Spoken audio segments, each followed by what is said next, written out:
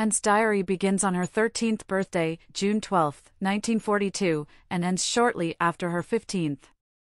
At the start of her diary, Anne describes fairly typical girlhood experiences, writing about her friendships with other girls, her crushes on boys, and her academic performance at school. Because anti-Semitic laws forced Jews into separate schools, Anne and her older sister, Margot, attended the Jewish Lyceum in Amsterdam. The Franks had moved to the Netherlands in the years leading up to World War II to escape persecution in Germany. After the Germans invaded the Netherlands in 1940, the Franks were forced into hiding.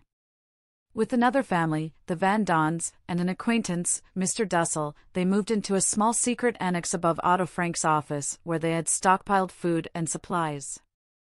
The employees from Otto's firm helped hide the Franks and kept them supplied with food, medicine, and information about the outside world.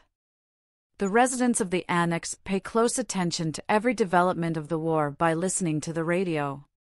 Some bits of news catch Anne's attention and make their way into her diary, providing a vivid historical context for her personal thoughts.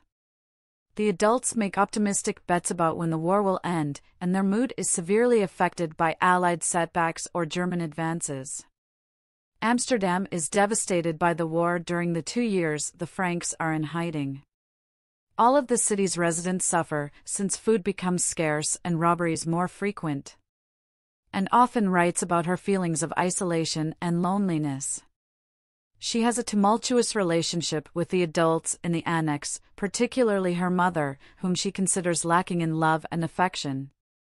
She adores her father, but she is frequently scolded and criticized by Mr. and Mrs. Van Daen and Mr. Dussel. Anne thinks that her sister, Margot, is smart, pretty, and agreeable, but she does not feel close to her and does not write much about her. Anne eventually develops a close friendship with Peter Van Daen, the teenage boy in the annex. Mr. Frank does not approve, however, and the intensity of Anne's infatuation begins to lessen. Anne matures considerably throughout the course of her diary entries, moving from detailed accounts of basic activities to deeper, more profound thoughts about humanity and her own personal nature. She finds it difficult to understand why the Jews are being singled out and persecuted. And also confronts her own identity. Though she considers herself to be German, her German citizenship has been revoked, and though she calls Holland her home, many of the Dutch have turned against the Jews. And feels a tremendous solidarity with her aggrieved people, and yet at the same time she wants to be seen as an individual rather than a member of a persecuted group. During the 2 years recorded in her diary, Anne deals with confinement and deprivation, as well as the complicated and difficult issues of growing up in the brutal circumstances of the Holocaust. Her diary describes a struggle to define herself within this climate of oppression. Anne's diary ends without comment on August 1, 1944, the end of a seemingly normal day that leaves us with the expectation of seeing another entry on the next page. However, the Frank family is betrayed to the Nazis and arrested on August 4, 1944. Anne's diary, the observations of an imaginative, friendly, sometimes petty, and rather normal teenage girl, comes to an abrupt and silent end.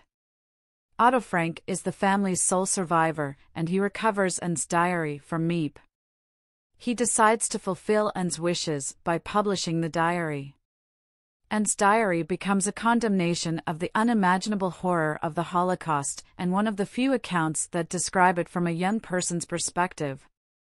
Since Anne's diary is a true personal account of a life in hiding, it is inappropriate to analyze it as a novel or other work of fiction. Parts of the diary were intended for public view, but others clearly were not. To appreciate and interpret the diary, it is necessary to consider its horrible context, World War II and the Holocaust, before any discussion of plot development or thematic content.